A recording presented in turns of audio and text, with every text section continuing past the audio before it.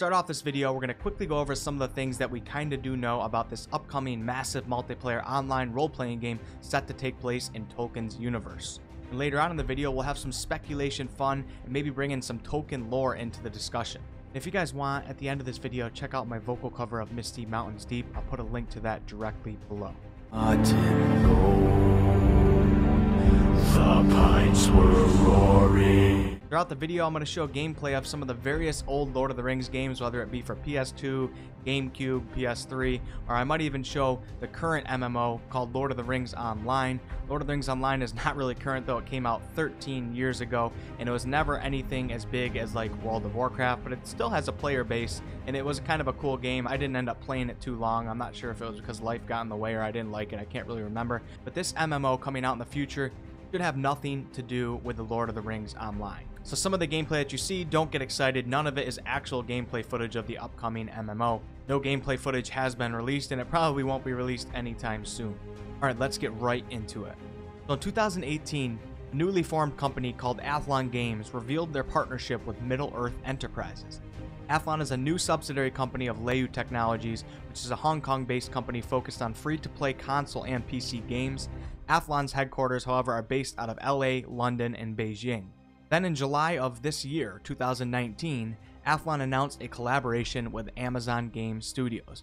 This is great, guys. Amazon is trying to make a strong initial impression for their entrance into the gaming world, and I feel like they will not be shy with putting money and resources towards making their games, or any games with their name on it, the best quality that it can possibly be.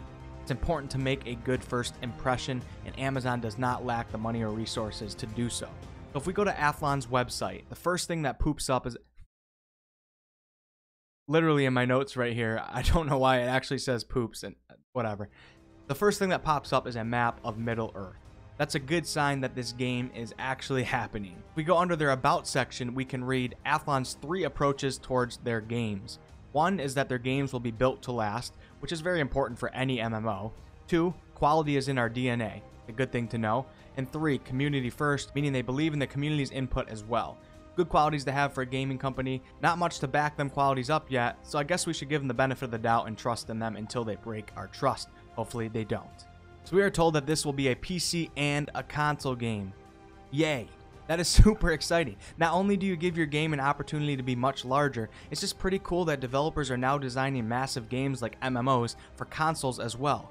Many people out there have never truly experienced an MMO because they, for the most part, are PC only. And let's face it, not everyone has the money or even wants to deal with having a PC setup. Consoles are just easy and convenient, not to mention a huge population of the gaming community, so it's sweet to think that everyone will be able to participate in this game. So the larger pool of players that a game is able to grab people from ultimately leads to a game becoming bigger, which means more money to the parent company. If the parent company is a good company, they will put a lot of that money and resources back into the game to give you DLCs, just make a better game in general, and add more longevity. Alright, back to Amazon. Amazon posted a job opening looking for a senior game artist who will work with the art director for our upcoming MMO Lord of the Rings game. I like seeing all these things that confirm that it is actually happening. It's also said that they have many veteran game developers all the way from EverQuest to Destiny to World of Warcraft.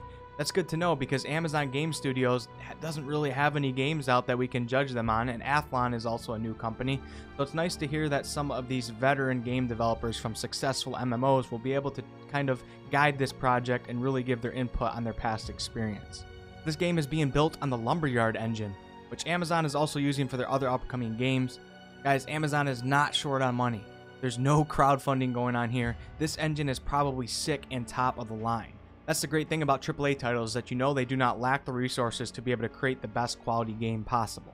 Doesn't mean every AAA game is good, because we all know that many of them are not, but if you have a good team of veteran developers from successful MMOs working with this top of the line equipment, that means good things. Now let's not forget the upcoming Lord of the Rings TV series Amazon is also creating for an estimated 2021 release. The Lord of the Rings hype is back, baby, and I love it. I was obsessed with Tolkien's world when I was younger, and it feels damn good to start feeling excited once again like I did before. I remember back when I was in high school and middle school, and I was obsessed with Lord of the Rings, it wasn't the cool thing to do and everybody made fun of you. And all of a sudden, Game of Thrones comes out, and yippee yay, it's cool to love dragons and medieval things. Guess what, ladies? If you're watching and you're from my high school, you guys missed out on a good catch. I was ahead of the times. Well, it had nothing to do with my World of Warcraft addiction.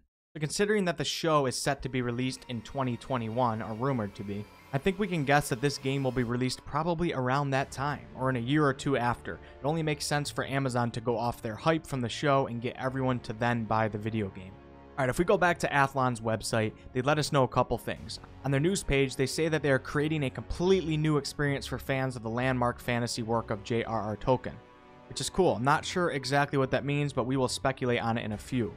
Right above this, we can read that they say this game will take place at a time long before the events of Lord of the Rings, and that we will be exploring lands, people, and creatures never before seen by fans of the Tolkien universe. Never before seen. Does that mean they are creating entirely new creatures and lands? Or are they basically saying that we will be going deeper into the Tolkien lore than the mainstream Lord of the Rings and Hobbit stuff that most of us have seen? Maybe a little of both. I'm sure Athlon and Amazon have plenty of restrictions on them in terms of what they can and cannot create in Tolkien's world. Like, I'm sure they can't have you fight in Gondor and then reach a giant vampire boss or something like that. But it will be interesting to see how much of a creative twist Amazon and Athlon are able to put on it. When games and movies come out based on a book, usually the authors are very strict on what the movie or game is allowed to do, but as time goes on, authors typically get more lenient and maybe care a little less or simply just want more money or want their general work to get more people involved. Tolkien has obviously been dead for over 45 years now, RIP, which then leaves his works in the arms of his sons, or son, I'm not sure, who are either dead or really old now as well, which then leaves their original work in the hands of the company that owns it, or publishing company, whatever, which over time that company wants more money and is willing to let the lore be used by other companies for exciting new projects. So we read new lands, and on another article it states that it will be an immersive game experience for epic exploration of the vast world of Tolkien. So they do emphasize Middle Earth a lot, but for those of you who do not know, there is more to the world than just Middle Earth. The Earth in Tolkien's universe is called Arda, and Middle Earth is just a northern continent on it. There are other continents, if I can remember correctly, called Aman, which is the Undying Lands that Frodo sails to at the end of The Return of the King, and the Darklands, and also various islands such as Numenor, which ultimately sank in the sea during the Second Age within The Lord of the Rings. Numenor is referred to as the Lost Civilization. All this might come into play for this MMO. It would be very cool to sail to the Undying Lands and actually be able to see where Frodo and Gandalf left to when we were all crying at the end of The Return of the King. But with that said, they did say Middle Earth like 100 times, so I think we can expect that the main area will be that, or at least a huge part of the game will be Middle Earth. I just don't know how we will be able to see new lands without them digging deeper into Tolkien's universe, and I'm not sure if they would be allowed to create entirely new continents or islands. I'm thinking no. Alright, now let's talk about the time frame that this game might take place in relation to the Lord of the Rings trilogy. They said, in quotations, set in a time long before the events of the Lord of the Rings trilogy. So Lord of the Rings takes place in the Third Age of Arda. The Fourth Age started when the One Ring was destroyed and was known as the Age of Men. We can remember that from the end of the Lord of the Rings movies or books. That was the start of the Fourth Age. Now, Amazon's upcoming Lord of the Rings TV series is said to take place during the Second Age, which is when Sauron forges the Rings of Power. This age starts with the banishment of Morgoth, who was the Dark Lord during the First Age, and the rise of Sauron, who we all know from the Lord of the Rings trilogy. The Ring Wraiths were also created during this time, and the early wars of the rings between Sauron and the elves began. Also during this age was the rise of Numenor, the island that we mentioned earlier, which was a kingdom of men, which eventually sank into the depths of the sea. The island is located between Middle-earth and the continent of Aman, the Undying Lands. Men during this age ultimately also created Gondor and Arnor in Middle-earth. So the Second Age was pretty cool, and we can recognize a lot of events in that age that directly relate to the Lord of the Rings trilogy later on in the Third Age. The TV series is set to take place during this age. It'll be pretty cool. Now the First Age is when the Highborn Elves waged a war against Morgoth, who was the current Dark Lord at the time.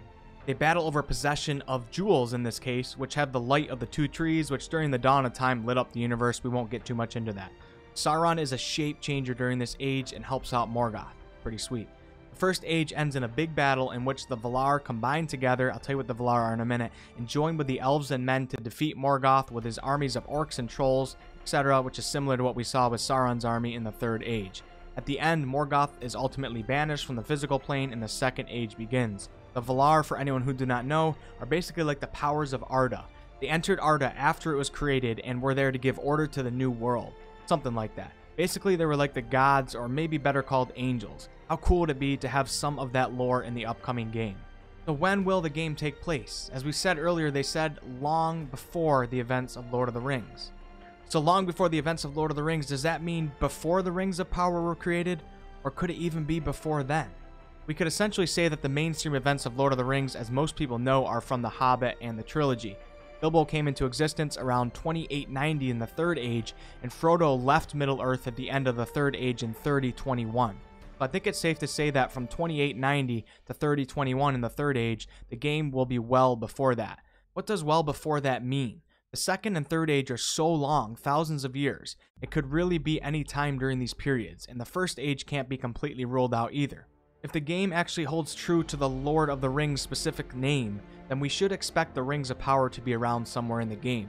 The rings came into existence in the Second Age in the 1500s, including the one ring to rule them all, which was around 1600, I think.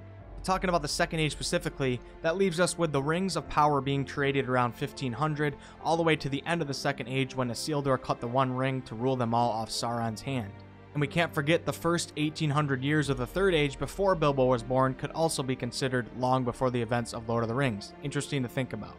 But who really knows? Maybe the game will take place during the First Age or the first half of the Second Age before the Rings of Power, and Amazon is just calling it a Lord of the Rings MMO, so it is a title that people can relate and recognize and understand. Probably smart to advertise with the Lord of the Rings name, at least initially, versus the name of something that most of the mainstream crowd has never heard of.